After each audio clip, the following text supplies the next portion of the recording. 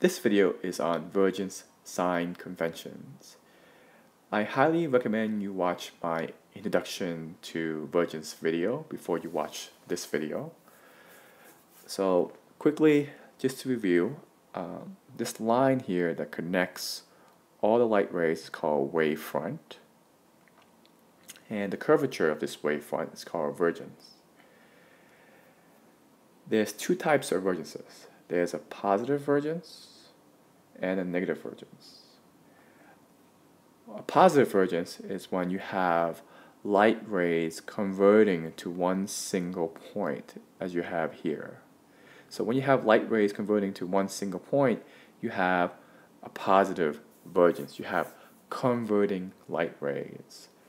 So for example, again, to find out the vergence, you just take 1 over the distance. So if you want to find the vergence of this wavefront, you just do 1 over 0.5 meters, because 50 centimeters is 0.5 meters. So you have 2 diopters. Because you have converting light, that means you have positive vergence. So that means you have a positive 2 diopters, because you have converting light. Conversely, you can have diverting light. If you have diverting light, then you will have a negative vergence.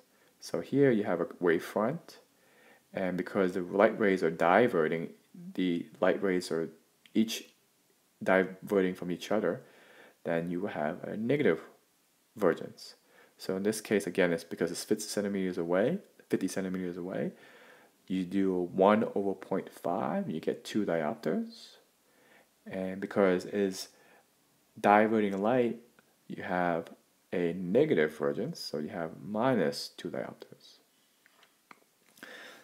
This is very important for you to understand, to do calculations using vergence, and I will do calculations using vergence in my next video.